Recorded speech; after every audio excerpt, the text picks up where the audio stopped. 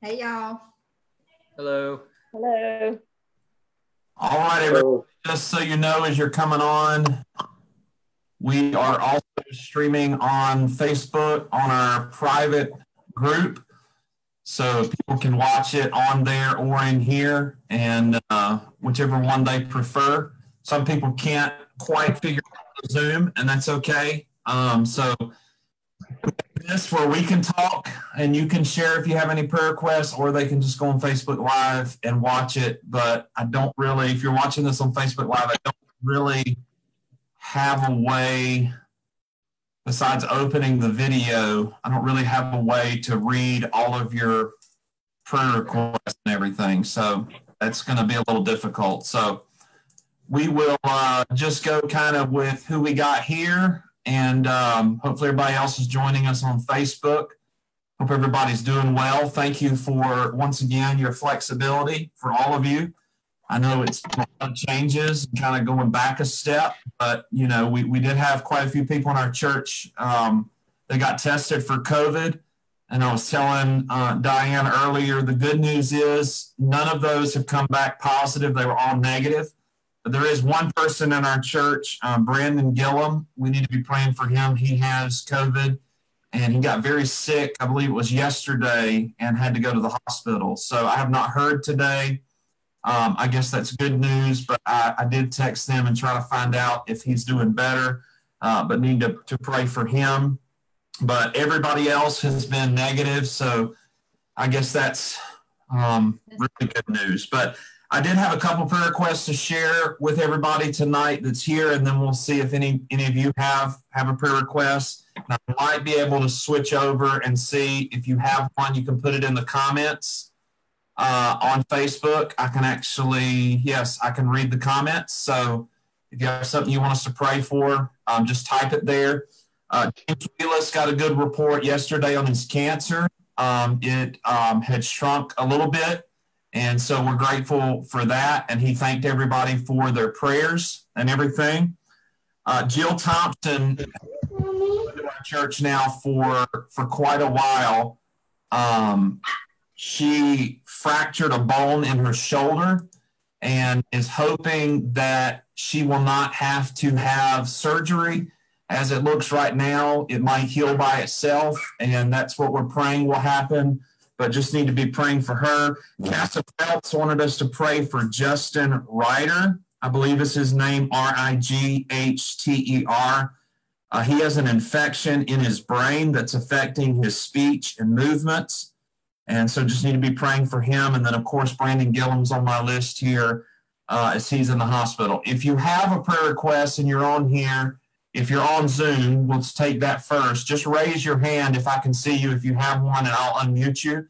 Since we are on Facebook Live as well, we want to make sure. We'll start with Jessica Massey. So in church a couple of weeks ago, we brought up my sister-in-law's mother. Her name is Kathleen. She's been struggling with cancer for 3 years. And it got really, really bad a couple weeks ago, and they gave her 4 weeks to live, but now it's looking like even less than that. She's got 1 or maybe 2 weeks left. So my family's just trying to support her and be there for her. Okay, so that's Kathleen is her name? Youngener. Mm-hmm. Thank you. I think Jackie had her hand up. Hold on, Jackie. I'm trying to unmute you here. You might have to do it yourself.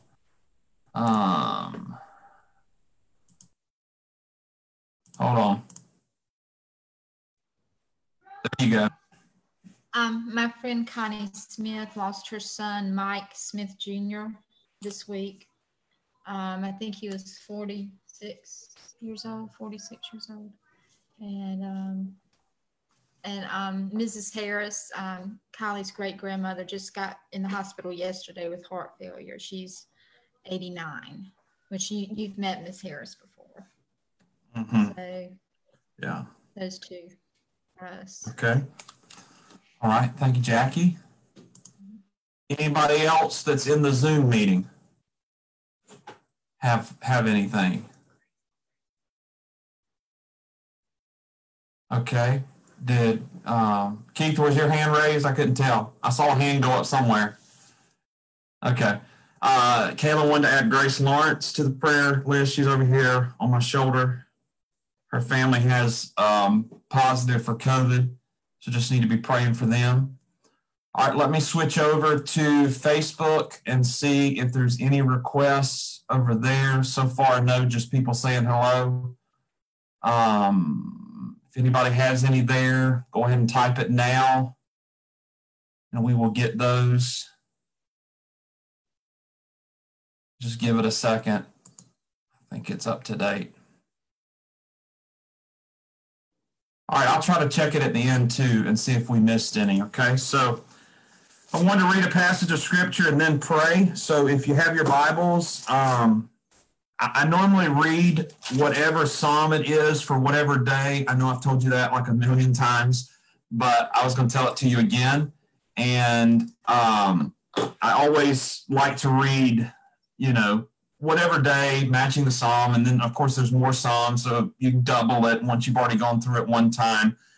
But today's Psalm 24. And it's a beautiful passage about the King of Glory. And I'm sure you've heard quite a bit of this passage before. And so I just wanted to share it with you before we pray. It says, "The earth and everything in it, the world and its inhabitants belong to the Lord. For he laid its foundation on the seas and established it on the rivers. Who may ascend the mountain of the Lord? Who may stand in his holy place? The one who has clean hands and a pure heart, who has not appealed to what is false and who has not sworn deceitfully. He will receive blessing from the Lord and righteousness from the God of his salvation. Such is the generation of those who inquire of him, who seek the face of the God of Jacob." And I pray that that is our generation, that we are a generation who seeks the face of the God of Jacob. Then it says in verse 7, you probably remember this if you like classical music, the Messiah. One of the songs of the Messiah deals with this passage right here. "Lift up your heads, you gates, rise up, ancient doors, that the King of glory will come in." Who is this King of glory? "The Lord strong and mighty, the Lord mighty in battle. Lift up your heads, you gates, rise up, ancient doors, then the King of glory will come in." Who is he, this King of glory? The Lord of armies. He is the King of glory. And what's some beautiful words from David from Psalm 24 about our King. And so let's go ahead and pray, and then we'll get into our Bible study very shortly tonight as we continue to study our book that we've been doing. And so let's go ahead and pray for these. Father, we're grateful for this night. We thank you for this time that we can assemble as a church on Zoom and Facebook. And Father, things have changed even in the last few weeks, and we've had to go back to this medium. And Father, I just pray that you would bless it. I pray that we'd be able to reach out, Lord, to our community through technology during these days. And Father, we just thank you, Lord, as this passage says, you are the King of glory. And Lord, may we lift up our heads, and may we be that generation that seeks your face, O God of Jacob. Lord, we want to search for you. We want to share with this generation what they're missing, and it is the King of glory. And so, Father, I just pray that you would embolden us. I pray that you would make us faithful witnesses for you to a lost and dying world who needs so desperately to hear about the gospel of Jesus Christ. And Father, we pray for these tonight. We thank you for James Wheelis's good report on his cancer. And Lord, we just continue to pray for him as he seeks treatment. I pray for Jill Thompson as she fractured the bone in her shoulder. I pray that that would heal on its own and she would not have to have surgery. I pray for Justin Ryder, who has this infection in his brain that's affecting his speech and his movements. God, I pray that you would, if it be your will, that you would take that away. But Father, we never want to pray for anything that's out of what your will is. And so, Father, we pray in accordance with that. I pray for Brandon Gillum as he was in the hospital yesterday and is battling COVID. And I pray that you keep Malia and Eden safe as well. I pray for Kathleen, Jessica's sister-in-law's mother, Lord, as she ends the road here of this life. I pray that you would give her dying grace and strength during this time. I pray for Connie Smith, who lost her son Lord, and the difficulties that I'm sure she's going through with that.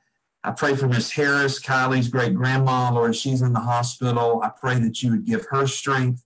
And then, Lord, we pray for Grace Lawrence as well. Lord, we pray for so many who have been affected by this virus and the sickness. And God, we look forward to a day when King Jesus returns and sets up his kingdom.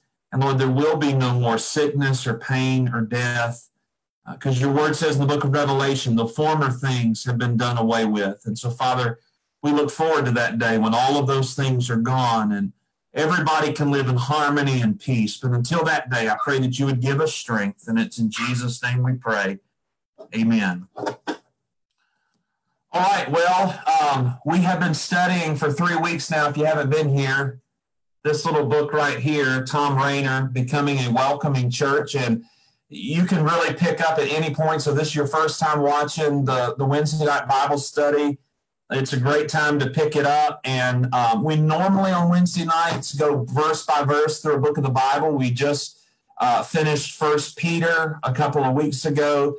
But we had a kind of a little break here and wanted to do something a little bit different. And this is just a very short book by Thom Rainer, who used to be the president of Lifeway Christian Resources. He was a pastor, and he does a lot of stats on churches and things like that. And as we talked about this, I'll kind of fill you in if you haven't been here the last few weeks. We do believe that our church is a welcoming church, okay?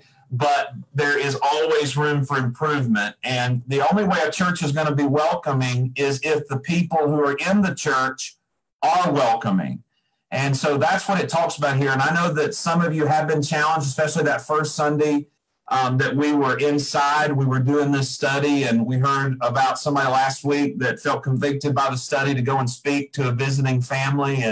And so I think that this has a lot of impact, and it's very practical, but just talks about looking at our church from the outside in. And so these are all mostly members or regular attenders who are on our Facebook, because it's just in the private group. It's not in the public group.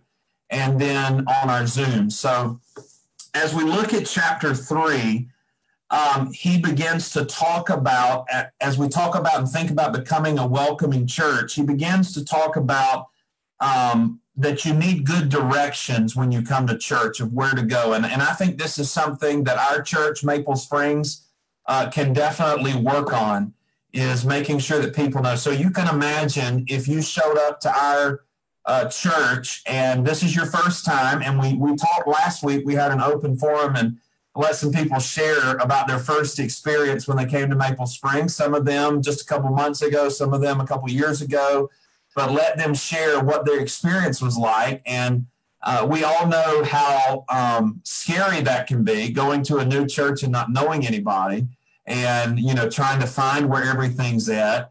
And, us as regular church attenders, we know where everything's at, right? We know where the bathrooms are. We know where the fellowship hall is. I tell people sometimes, well, go over there to the fellowship hall, and they're like, the what? They don't even know what the words fellowship hall mean. And so, making sure you have good signage. And so he talks here about 5 myths on the bottom of 36. And I say that because some people purchased a copy of the book and are going through it with us. 5 myths about church signage and websites. So Clay, I hope that you're listening well. Clay does a great job. Our website is super. MapleSpringsBaptist.com. If you've not been on there, Clay does a great job getting stuff up there. But here's some myths about church signage and websites. Myth number one, everyone knows where our church is. There's myth number one. If you tell people Maple Springs Baptist Church, even if they live in Lewisburg, we assume that they know where that's at. And I have learned as the pastor, because I try to invite people to our church, most people say, where is that located at? And I've had people that have visited from Lewisburg drive right past the church. Some people see it, some people never did. So don't assume that everybody knows where our church is. Myth number 2, and this might be our church. Our church is small. We don't need signs for people to get around. That's a myth, okay? We think that we're a smaller size church. We don't need signs that direct people where to go. And that's definitely not true. Myth number 3, church websites are really not that important. That's a myth for sure. In the day and age that we live in, electronics, unfortunately, is king for good or bad, and we can either use it for good or bad. But he talks about here that most people visit your website before they ever come to your church. And I can say, as one that spent, before I came to Maple Springs, I was looking for a church. I went to the church websites before I ever walked on the campus. And if the website was not appealing or they didn't have updated information, we skipped right on by it. So having an updated website is so important, and I thank God that we have that. And if you haven't checked it out, maplespringsbaptist.com, or there might be some of you that enjoy doing website stuff and can help Clay. I'm sure he would never turn down any help that he can get. Myth number 4, it's easy to get around in our church, and that's definitely not true as well. You try to tell somebody, just head to the basement, and then try to share with them where the basement's at and watch their faces. They are completely confused as to where they're supposed to go. I just say head towards the dungeon. You'll smell it before you see it. Then myth number 5, signs and websites are human-centered methodologies. They are not central to the gospel. So some people say, well, we don't need signs. We don't need websites because that's not about the gospel. And his point is neither are air conditioners or heating units, but we have them. So they are important because they help facilitate an atmosphere for people to hear the gospel. And he talks about on page 39, if you're following along, that good church signage is a statement of your church's hospitality, that you care about visitors. And our church, I do believe, cares about guests and cares about visitors. And I want to continue to be a place that cares about our visitors and our guests. And so if you do notice around our facility, we do have in some strategic places some signs pointing in different directions so that visitors will know where to go. But it's so important for you all as church members that if you see somebody come in, and listen, in our church, it seems like every week we have somebody visiting. There's always a visiting family. If you see them, help them get their bearings. Show them where the restrooms are. Show them where to go for the sanctuary. Because we have people come in during the summer, and they come in that middle building, and they're not sure where to go. And so show them the signage and where they can go. And so we try to do that. But a good church signage is a statement of your church's hospitality. And then he begins to talk about church signage a little bit that I think is important for us to note as believers. First of all, signage is not for members. Us as members, we know where everything is, okay? If I told most of you go to the mop closet at the church, a lot of you would know exactly where that is. The signage is not for church members. It's for guests that come to our church. He talks about quality signage is important to make sure that you have good quality signs around your church. Then he talks about the primary external church sign is also very important. And I'm thankful we do have our church sign, but we also have that big sign that has the letters on it that said for a while that we were back inside, now just says, please check our website or in our Facebook for service details because it changes so much. I don't want to have to change the sign or get Lynn to change the sign every time something different happens. He talks about the parking lot should have clear signage. Guest parking spots. Hey, we're on top of that. We got 3 guest parking spots. Hopefully, if you were a guest, you found them. There should be clear signage pointing to the entry point or entry points of the church. That might be something we could do better at, is being able to point people towards the entrance, which most people know where the sanctuary is, and we have people outside that helps. He says the 2 must signs are handicapped and guest parking. And I thank God that we've got both of those out there so we can check that one off. Internal signage must have 3 basic characteristics: good quality, readable font, and right height so that people can read it. I've been to a church before that had the signage in a font that you couldn't even read. We don't want it in Hebrew or Greek. We want clearly for people to know. It should communicate an attitude of hospitality. It should be helpful for guests and for the church. And church signage should conduct we should always conduct an audit at least once a year to look at our church signage, and I think that's something that we can do. But the one thing that really came out of this, on page 43, for some of you that are going along with me, is how many people looked at a church website before they ever even came to church. They said approximately 7 out of 10 first-time guests checked out the church's website. So when they come to our church, when guests come to our church, and I'm just speaking to the church body right now, they already have somewhat of a picture of our church before they ever even step on the campus. Then we talked about last week, and some of you are joining us maybe on Facebook, and this is your first time hearing about this. Most people have decided before the service even starts if they're ever going to come back or not.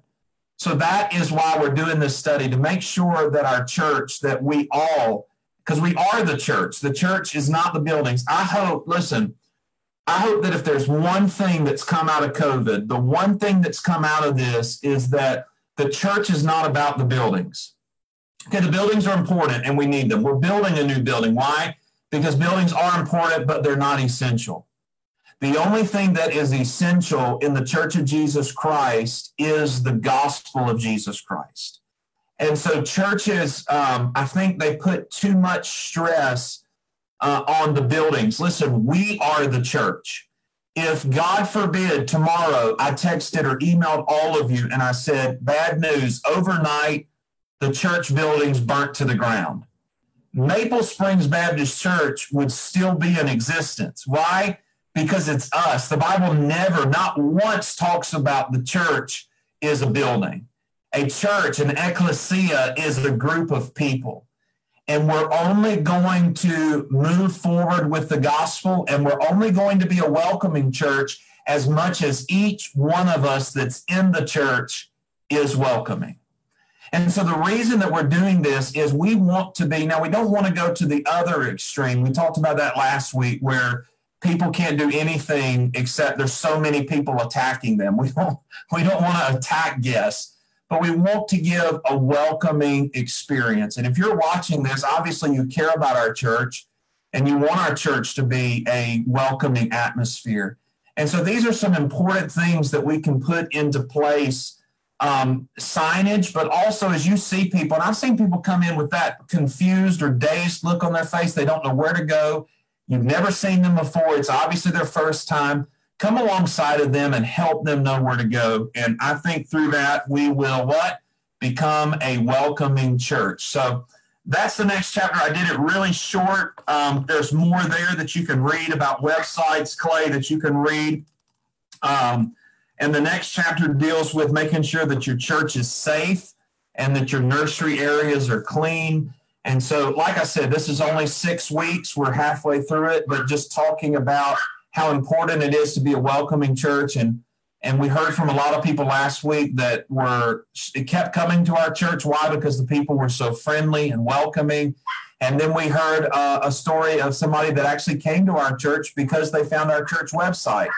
And they're actually in the Zoom meeting right now. So I don't know if they're listening to me or not, but they came to our church because of the church website. They looked us up and found us. So you might not think those things are important, but in the day in which we live, those things are very important. That does not mean they're essential. Our church can survive without a website because we have the gospel, but they are important.